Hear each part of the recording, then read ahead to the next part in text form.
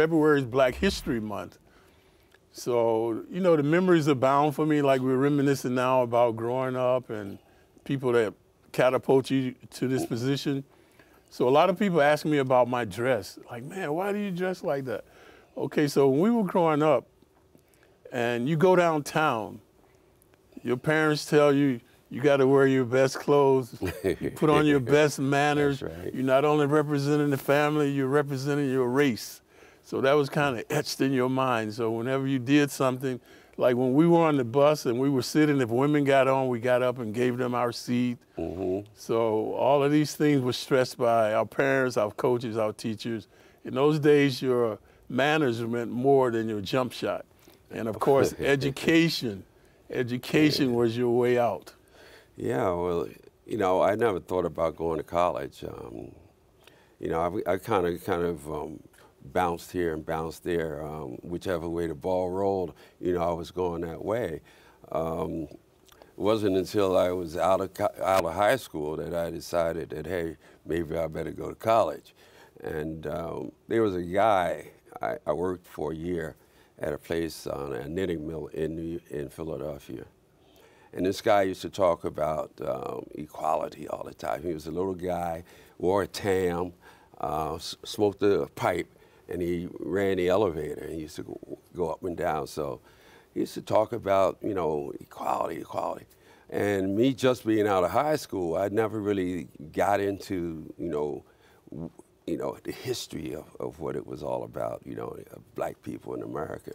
I've heard of certain things, but we never were told, we never were taught those kind of things in high school. So I didn't really have a grasp as to exactly what he meant. And then when I went to college in North Carolina, it came full circle. Right. You know, I understood what he meant. And the year that Martin Luther King marched on Washington, I was working at the time, and I decided, okay, that was a day off. You know, they gave everyone a day off. I took a day off, and I didn't go. And when I went to college, I understood exactly why he was marching on Washington. And it's like a void in my life that I never got a chance to meet Martin Luther King. And as, you know, the years went on, as I played basketball in college, and then he was in Winston-Salem at one point, we were out of town. I wasn't able to see him. And then he passed away. And that's when our first year in the pros in '68. So it was a terrible thing for me, and I've always missed not being able to see it. Yeah, I think for me, growing up under depression and segregation was a blessing, because my parents, my teachers, they used it as a carrot to tempt you. Because when people say that you can't do something, they treat you as a second-class citizen, it's a galvanizer. So you want to prove them wrong. So my parents would always tell me, yeah, you could be whatever you want to be, but you got to apply yourself. You know. So I remember in football, I was a quarterback. So I'd throw 2 or 3 touchdowns, man, and I'd be bragging, and the coach would bring me a paper where the white guy scored 4 touchdowns. So same thing in basketball, you know, I scored 25 points, he'd bring me the paper, oh man, but the guy over here, he had 25 and 15 rebounds, you know. So when you're young, you don't understand that, but what he was doing was, you can't rest on your laurels, son. You know, you got to be twice as good as those guys in order to get the job. So. And that way you develop a tenacious work ethic. Yeah, the work ethic is what it's all about. I'm glad that I was able to go to school in North Carolina and be with a coach like Coach Gaines, Clarence Gaines, because, as you said, my game would not have resonated maybe in a lot of other programs. And he gave me the opportunity to kind of expand myself and be myself. And I think, you know, in terms of a father figure and things of that nature, he was my father figure. I grew up, you know, my father wasn't around. I didn't see my father between the ages of 5 and 19, and he became that figure for me. And when I saw my father, an interesting thing, when I saw my father, I wasn't angry that he wasn't around, because by being in college and getting an understanding of people, I understood that sometimes, you know, people don't get along. And it's not my fault that he didn't get along, it's their fault. And it's not for me to blame. And I accepted him for that, and he always came to me and always said to me before he passed away, he said, Earl, I can never understand how you could be, you know, so forgiving at a time when you really needed me and I wasn't there. And I said, that's okay. Ma took care of it. Right. You know, ironically, in the NBA, that's the case a lot of times. Is the matriarch, the mothers are the catalyst for the family. There's not really a male model there. But in those days, the coaches were always a surrogate parent. Right. They made you do right, you know, do the right thing, go to class, stay out of trouble. So that was a real blessing for us. Yeah. That we didn't really know, you know, that sometimes we hated it because they seemed so strict. But now once you get up and you see, like when I came to New York, you know, I was well prepared, man. Like I had my focus and, you know, my parents had taught me certain things. I was like, well, I don't want to do that. I know everybody else is doing that, man. But my thing was always when I was faced with temptation, what would my mother think? And that's exactly what it was like. You know, Mom always took care of you. She always gave you the perspective of knowing what was out there. And I kind of grasped that myself because even my younger sister, I would never chastise her. When everything would happen, I would just take her, go walk in the park, and we sit down and we just talk about it. And after we talk about it, she'd understand what it is that she did, what she did wrong, when she ran away, why she ran away, that she shouldn't have done that, and it brought us all closer together. I'm very fortunate, I tell you. I never thought about playing basketball. You know, I shot the ball, you know, at the Vacation Bible School, but I didn't really get to start playing basketball until I was about 13, 14. I hate you ever started.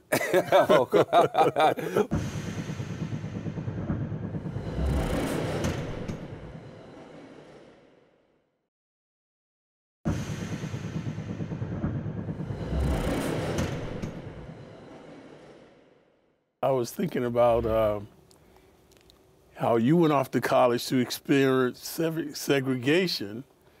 And, you know, and I grew up with that in Atlanta, Georgia. And then I experienced integration when I went off to college. But, you know, being the oldest of 9 kids, 7 sisters, and 1 brother. So, you know, I was a role model before I knew what the word meant. Where my parents weren't around, I was in charge. And so that really helped me with my leadership skills. Because my mom was always telling me, Walt, you got to do this, you got to do that. Then when I got into sports, the coaches were doing the same thing.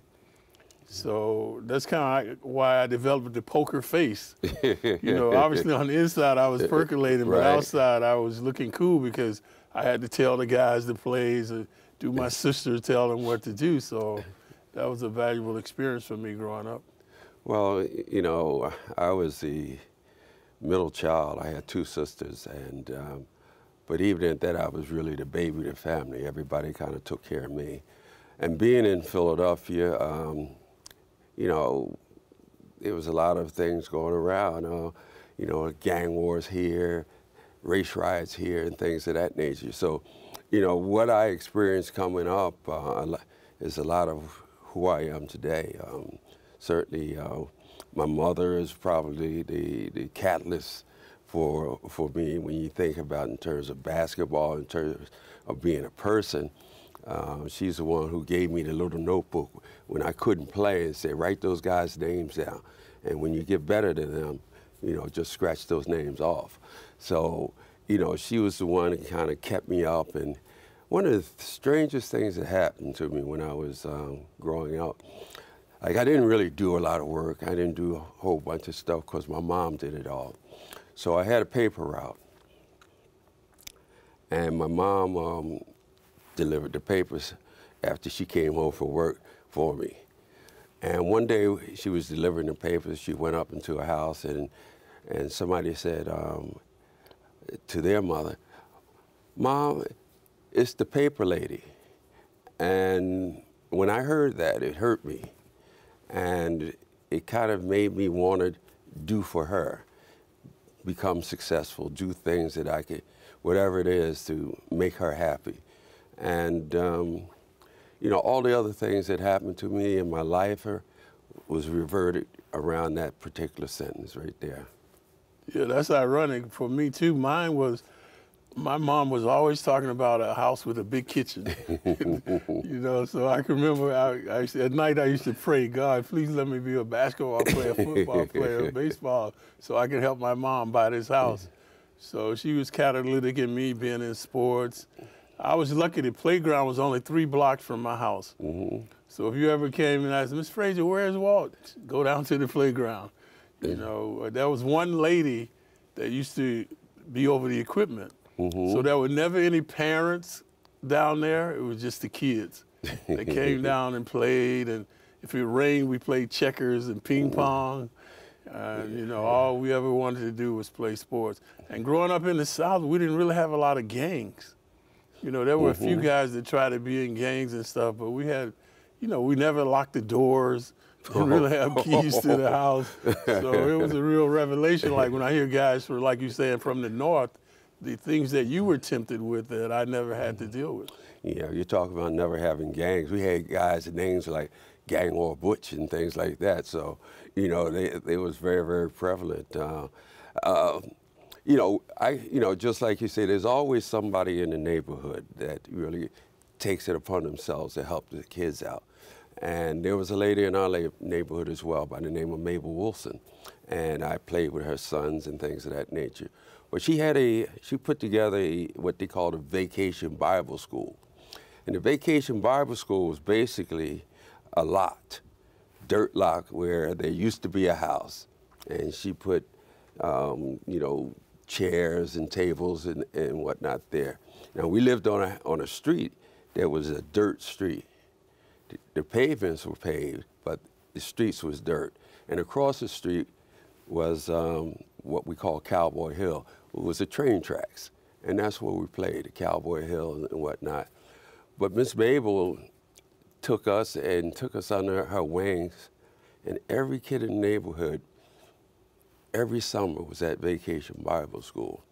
And it's the first time I even shot a basketball because they put a little basket right in front of the post in front of the Vacation Bible School. And we used to shoot spots going back. And so that's why I figured that when they called me Black Jesus, that it all started at Vacation Bible School. That's interesting. You know, plus in the South, we didn't have asphalt. Oh. You know, they couldn't afford it, so we always played on dirt. So sometimes you get a heavy rain, so you have this soil erosion. So that really helped out dribbling. You know, you got to dribble over different spots on the court. But you speaking of neighborhoods and the older people, you know, I know it sounds cliche-ish to say you were raised by a village, but I was really raised by that village. Parents, grandparents, aunts, uncles, teachers, coaches, even my peers. So when I was 4th grade, I'm playing against 6th and 7th graders. So when these guys were going to do something like smoking, can you imagine those days smoking was something bad? Or drinking, they would run me home. They never allowed me to smoke or drink or gamble.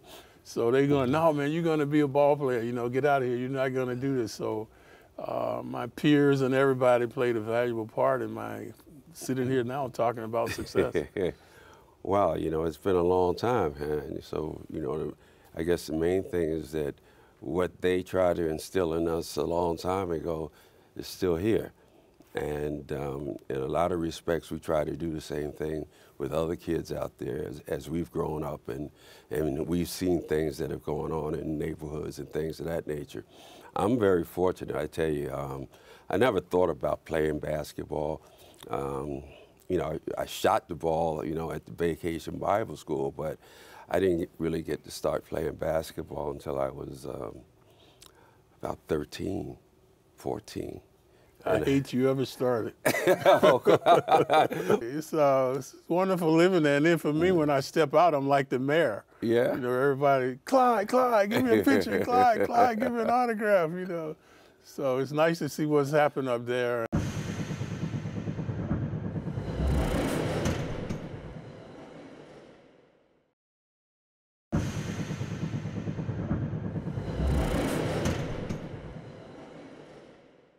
I know you're really into music. How did that start for you? I mean, I grew up with Motown. You know, I like the Motown sound. Couldn't dance a lick in high school or college, but just loved it. So I can't believe now all I listen to are the Soul Town. Soul Town, okay. And I can remember those songs, man, like yesterday. If I hear one playing, I know who that is. Percy Sledge, all these different people. But I know you were in the music business and. Yeah, well, you know, there was a guy who used to come through our house by the name of Solomon Burke, and he's actually in the Rock and Roll Hall of Fame. And he used to come by, and he used to, you know, with my sister and my cousins and whatnot, and I thought he was a relative, as a matter of fact. And then later on, when my sister got married, her husband managed a group called the Intruders. And his cousin was in the Delphonics. So, you know, Philadelphia was like a music haven at that time. And that's how I got more involved with the music. And, of course, when I got to New York, I met two guys, the Alain twins, who they were in Jimi Hendrix's last band. And what's interesting is that Jimi Hendrix's birthday was about a month or so ago. And they had in the paper the twins, the Alain twins. And I didn't realize that Jimi Hendrix had given them the name that they came to me with, that I started managing with, which was the Ghetto Fighters. So, you know, music has always been a part of, you know, growing up and, you know, and also part of my game, because my game was more rhythmic and whatnot. So, you know, music has been a big part of me. So how ironic now. I used to party all the time in Harlem, Walt's, Small's Paradise. Yeah. Never thought of living there. And now I know you've been there longer than me. I've been there maybe 8 years, and you've been there a little longer. 15 years, yeah. Yeah, the metamorphosis that Harlem has undergone. Yeah, it's great to see. I mean, even when I was living downtown, you know, I used to come up to Harlem, and you know, it's. You know, again, it was the music, it was all the other things that was going on there, the ambiance of Harlem at that time. But now it's made a metamorphosis, and the metamorphosis is even, I guess, is better than it was before, because what it's done is bringing a more diverse group of people together. And one thing I always thought about Harlem, and I thought was really a downfall, is that people more or less, you know, they just said, okay, we're not going to buck the system anymore. We don't want to gravitate to anything else. This is where we are. This is what we want to do. And now with new people coming in, you know, they're demanding more services and things of that nature. And I think in terms of that, you know, Harlem has really grown. Yeah, this definitely a melting pot. You know, with all the restaurants, I can get sushi now. You know, we got what's well, this? You don't like sushi. I like the eel. You eat across the street a lot. Oh yeah, I can get my man Jacob. So it's wonderful living there. And then for me, when I step out, I'm like the mayor. Yeah. You know, everybody, Clyde, Clyde, give me a picture. Clyde, Clyde, give me an autograph. You know.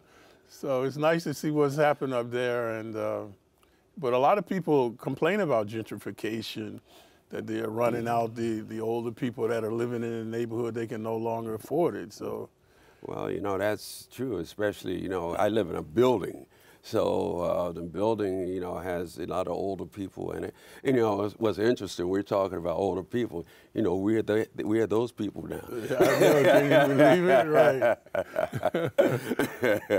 Time flies, man. Time flies.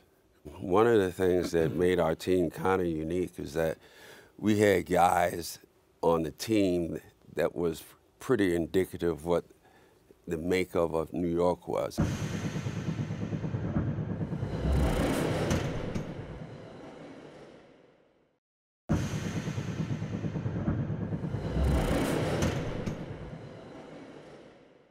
We might not have worked out if it was the day of me coming to New York. Right, yeah, that too. Yeah. But I tell people you were the catalyst for that happening. You know, they said we need 2 basketballs. It would never work. But they forgot our mutual respect for each other from being opponents. So when you came to the team, we never let our egos get involved. So, well, you know, the other thing about that is they were writers, man. They never even played the game. Right, so, and they have their favorites, you know. Exactly. Some guys like you, some guys like me. So I think in a way they didn't want it to work. Yeah, but we fooled up. Yeah, but like you say, it's basketball, man. You told them I'm a basketball player, man. In Baltimore, they wanted me to shoot. Yeah. Yeah. So now, you know, I have to change my game. And I wanted to shoot. But you know, my thing, defense. I cringe now when I see the lack of defense being played today, man. The guys just, how could Curry, the best shooter in the league, be standing uncontested? Well, they made the rules so that, you know, the game is now more offensive and that you can't touch anybody. That's why he's out there by himself. And the switching. No switching. You know, little guys. I told guy, man, you know, when a big guy switch on a little guy, I said, you know what Willis Reed would have told me? He's got to go out Oscar Robinson and Jerry West, man. That ain't happening, man. No. And then I told guys with like guarding you and Pistol Pete, I said, I don't want anybody else to guard them. Because when they get hot, I want them to get hot on me and not on somebody else. So that's just making my life more miserable. Well, so I'm not switching. Well, thinking about that, you know, Pistol Pete, they can get 68 on us. Yeah, I remember the one game, right. I tell people, I said, you know, I started out on him. He got 6 points on me. The rest of them he got on Clyde and Butch Beard. But somebody did the thing like, yeah, most of us play like 15 minutes. I think I played 15. Dean. Yeah, everybody played. But I was just thinking, luckily that was not a three-point shot. He would have had 100 that game, man. Yeah, he was shooting down his head, man. Yeah. One of the things that made our team kind of unique is that we had guys on the team that was pretty indicative of what the makeup of New York was. Everybody in New York could identify with the people on the. There was the, you know, you got the Busher, you know, the working guy who came in every night. He rebounded, you know, he played defense, he made the shot and whatnot. You know, you had the intellectuals with Bill and Jerry Lucas and so forth. And we had Red Holtzman. Right, yeah. Who was a no-nonsense guy. He was colorblind. He never saw color. Yeah. And that's why the players always gave 110% for him. Yeah, and it was different, you know, coming here because, you know, coaches usually just tell you what to do, but Red was the kind of coach that, you know, he kind of let you say something in a huddle or say, and if he didn't like it, he said, oh, that's horse. We're not going to do that. Right. We're going to do this. But if it's not right, he'll let you go and do what you're supposed to do. I mean, when you think in terms of it was such a veteran team. I mean, you had going back to the Busher, who was also a coach before he even got to the Knicks. And then you had, you know, all-stars yourself. You had Willis. You had Dick Barnett. You had guys who understood the game, who played the game, Bill Bradley. So, you know, it was a very, very unique kind of team that we had. And I think that's the reason why, even after all these years, you know, we're still pretty close in terms of all the guys that have, you know, played on those teams. Yeah, Red was definitely the right coach at the right time. Yeah. Symbolic of a player's coach. Like you were saying, we could always come in and talk to him, put in plays. But I always say he was hard but fair. You could do that when you're winning. Right. But when you're losing, it's all Red's way. You're not putting in things. You know, he cracks the whip, and that's the way it should be. Yeah. You know, if you're not winning games. So being in New York, I never felt the racism. Obviously, when you go south to Atlanta, different teams, you know, Kansas City that they had in the league at the time. So, you know, it was a wonderful experience for me. And I was very cognizant of that, of course, growing up in the South and going off to school at Southern Illinois. I never felt the racism in New York City. Well, I felt a little bit of it having come here. And after one of the playoff games that we had at the Garden, we were going to the LaGuardia. I always went by myself, or, you know, drove the car, you know, had my girlfriend, and we go to the airport and she drive back. And on my way to the parking lot, I got jumped by 4 guys. I was a little late for the airplane, and they talking a lot of stuff to me. So when I got to the airplane, of course, Red was there with his watch in his hand, as usual, telling me how.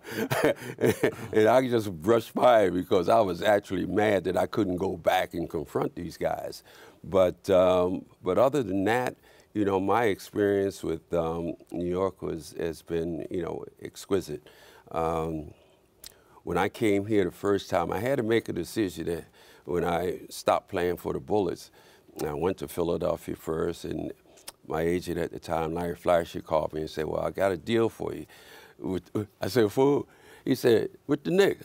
I said, what? I said, they are a mortal enemy, man. What do you mean? He said, man, he said, listen, I want to see you play every day here in New York. And I said, well, I'm going to go home and think about it. So when I went home, and then I drove the car up here, and I came on 40th and 11th Avenue, and I looked at what was going on here, and it was about 1:30 in the morning. And I said to myself, I can do this. Yeah, the energy of the city. Oh, man, it was unbelievable.